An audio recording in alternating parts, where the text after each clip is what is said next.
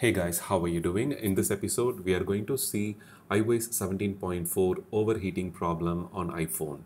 If you have updated to the latest iOS 17.4 and after that, if you're experiencing overheating issue with your iPhone, irrespective of the model, whether it is new iPhone 15 models or older iPhone models, then these troubleshooting steps will help you to fix the issue. At the same time, there is something I need to talk about, regarding the overheating in general.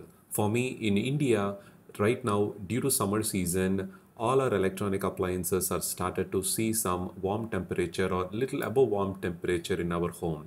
Due to the room temperature increase, which was much better a month before or 2 months before, and right now due to the summer season, whenever I charge my iPhone, I'll notice some quite strong temperature increase with my iPhone, and this happens normally even in any temperature during the fast charging feature. When it is enabled from 0 to 80%, we will see such warm or a little above warm temperature is totally normal. But every time when you charge, make sure that you are not using your iPhone at the same time. That is very, very important. Whenever you charge with your 20 watt adapter or higher watt adapter, and when the phone fast charges, using the phone continuously for using Facebook application, YouTube or Instagram or watching any videos will be like adding more fuel to the fire. So make sure to disconnect your iPhone and then you can use your iPhone whenever you're charging your device. So as I said, that related to the season that you are in right now, that could affect the room temperature, which in turn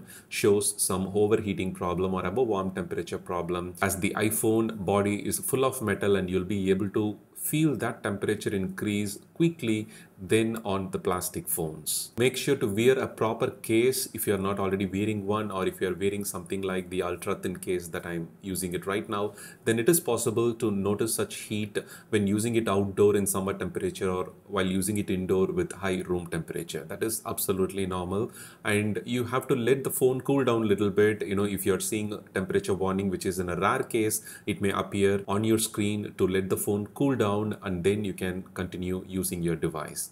The second important thing is, after iOS 17.4, overheating problem happens rarely on some users' device due to some bugs related to the 17.4. In our last episode, I have discussed about fast battery drain problem and suggested some fixes. And for this iOS 17.4 overheating issue, the two troubleshooting steps that you can follow is, make sure to go to Settings, General, and then scroll to the bottom, tap on Transfer or Reset iPhone, and then perform a reset all settings. This will help you to clear out any software related bugs or UI related bugs that is affecting your iPhone performance and causing such overheating problem.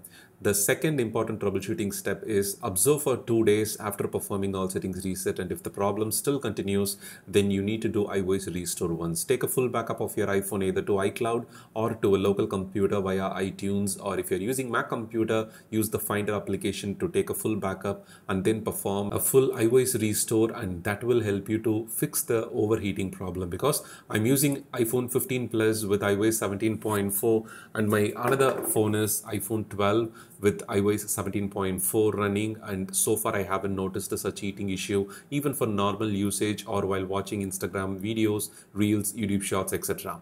So the 17.4 is not the one to be blamed here. Sometime if you receive a broken update with some bugs related to it, then iOS restore is the final troubleshooting step.